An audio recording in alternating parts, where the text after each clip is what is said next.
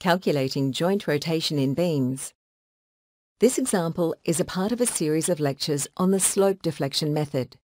Here we want to establish a mathematical relationship between a member end moment and joint rotations in a beam segment.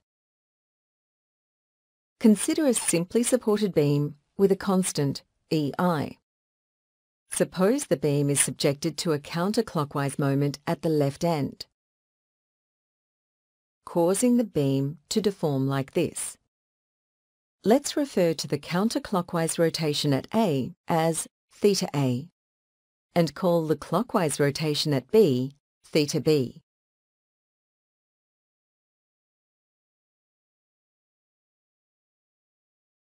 We wish to determine the mathematical relationship among MAB, theta A, and theta B. Put it differently, we want to compute theta A and theta B in terms of MAB. Let's use the virtual work method for calculating these joint rotations.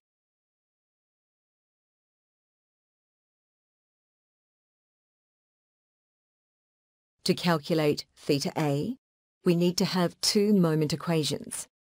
Moment equation for the beam due to MAB and moment equation for the beam due to a virtual unit moment placed at A in the assumed direction of the rotation.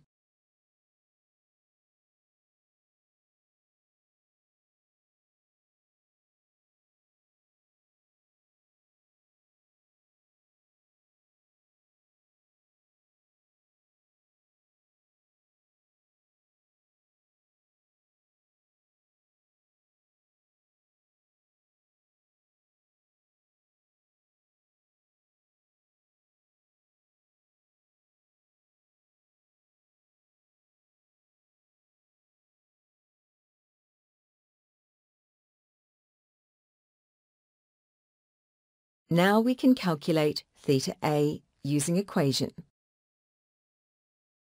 So we have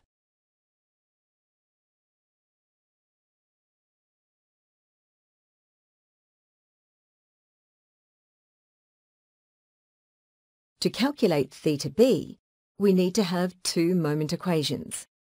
Moment equation for the beam due to MAB and moment equation for the beam due to a virtual unit moment placed at B in the assumed direction of the rotation.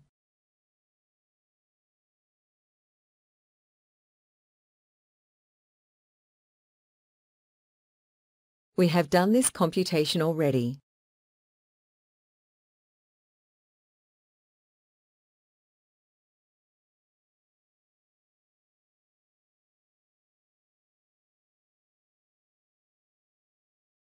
And here is moment equation due to a virtual unit moment at B.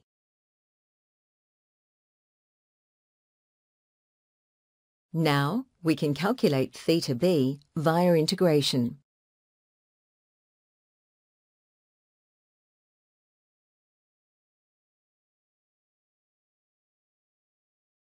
In summary, given a beam segment AB subjected to a counterclockwise moment at A, the end rotations are